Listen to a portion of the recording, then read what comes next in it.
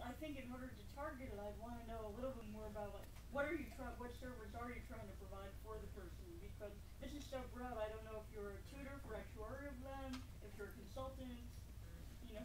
Great. Now, let's go with this for a moment. Yeah, a little off track from the message itself. It's a great point because I did a workshop like this in a really small group I'm in, and there was a real estate attorney in the room, and he got up and said, I get it. I help people get the keys to their dream house. And, a little over the top, but, nice image. And immediately someone in the room said, well, shouldn't he say, I'm a real estate attorney who helps people get the keys to their dream house? What do you think? What if I say I'm a real estate attorney who helps people get the keys to their dream house? Or if we know more about Daniel and we put that at stuff, is that more effective? What do you think? Why not? Because you're including a title.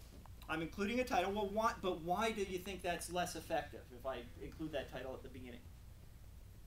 It's a trap. Okay.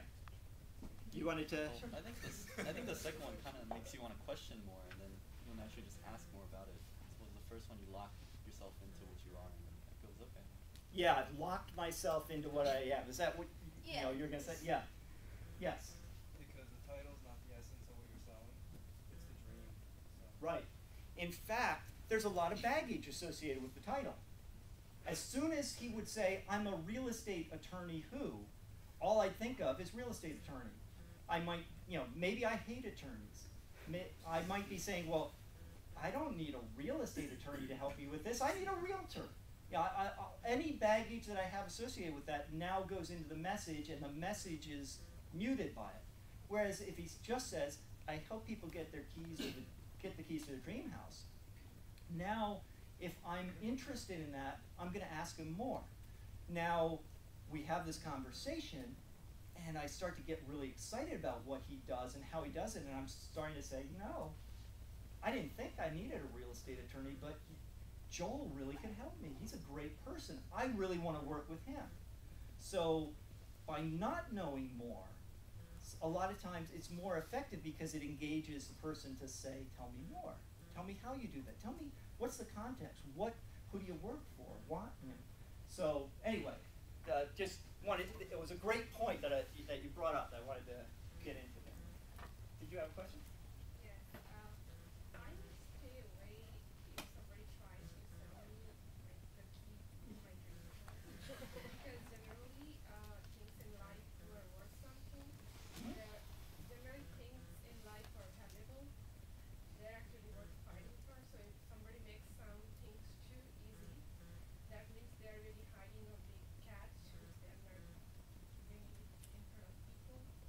So I think it can be more specific that I help people get a loan from the bank, or I help them in specific paperwork. Then here is the key, take it to your dream house. It depends on what you're going for, and it's something you have to experiment with. You have to say, let me see what reaction I'm getting, and as you say, you may not be drawn to that at all. There may be a lot of other people who are drawn to it very well. So if I were doing it, I'd experiment. I'd see, is this getting the reaction that I'm looking for? And are people asking me more? If I find that I'm going over the top and people are just, like they're turned off by it, then I better find a different way to approach this.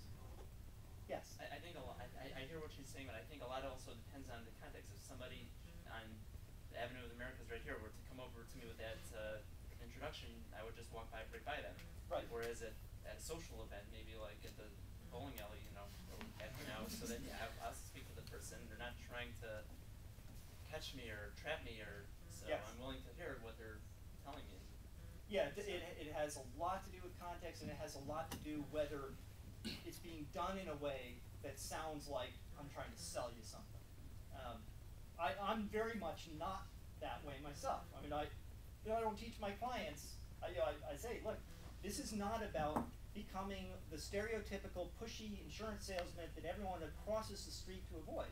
This is about becoming really comfortable saying something that's engaging, but that basically raises your visibility and influence and gets people curious and asking more, not selling them.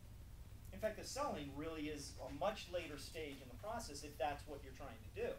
This is just to get a conversation going, to get people engaged.